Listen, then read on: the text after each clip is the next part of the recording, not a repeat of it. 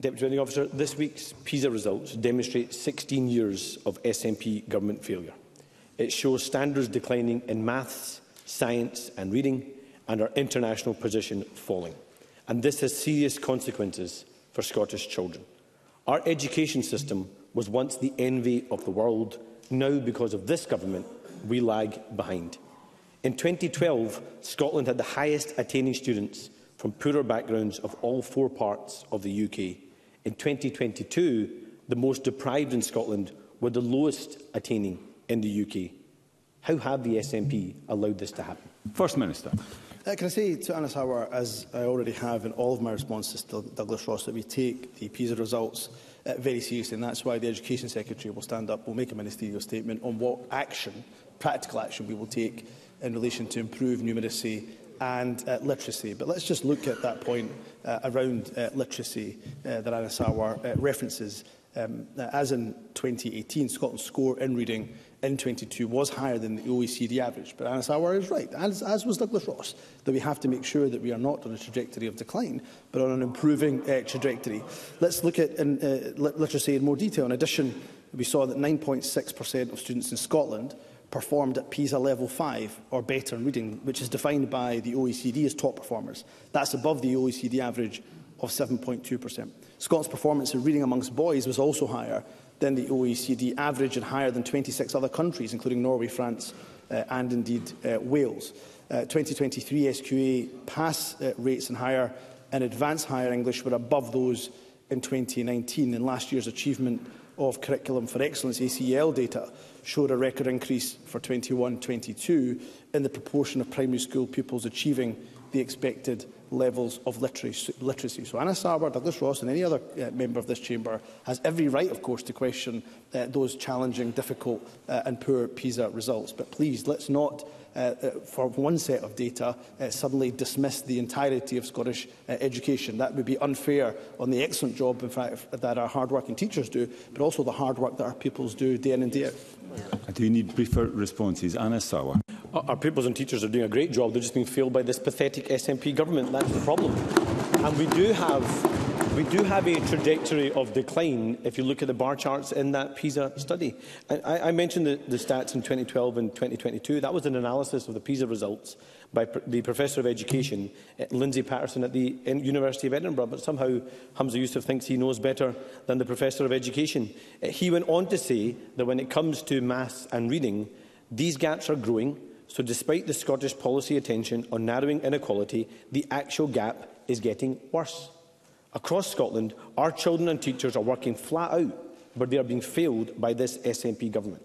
Now, vital support for pupils is absent, and the situation is getting worse.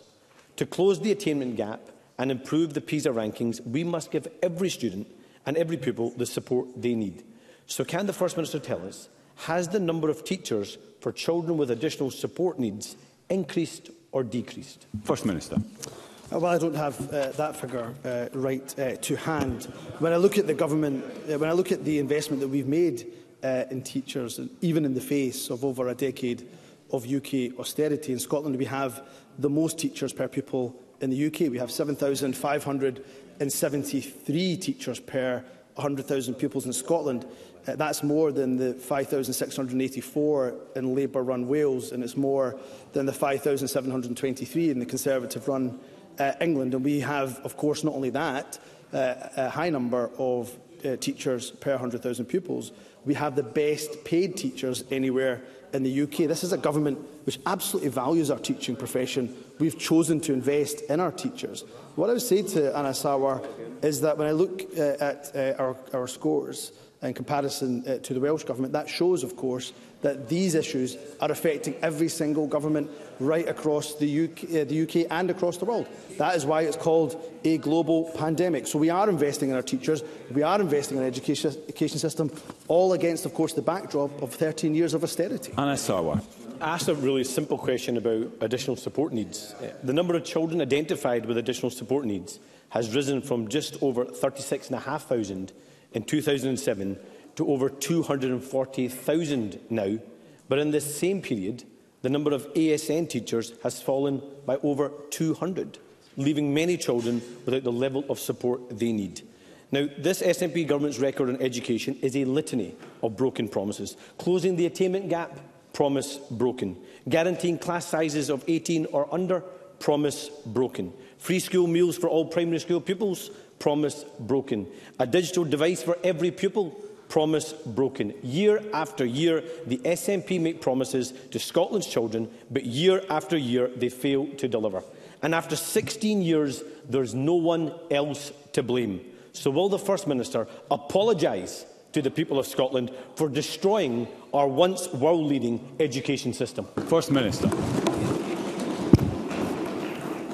Presiding Officer, that is exactly the type of hyperbole that I was warning members in this chamber about, because we have one set of data, which of course is concerning, and I accept that from the opposition.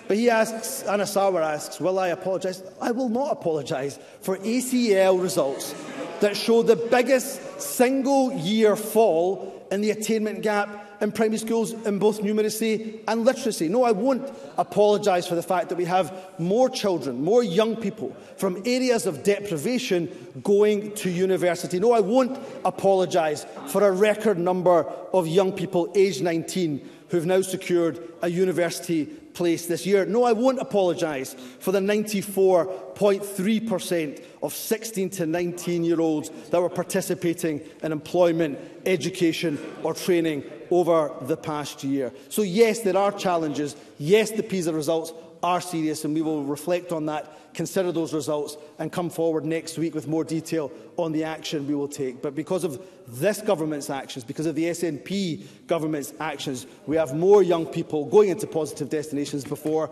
and that's not something that I'm going to apologise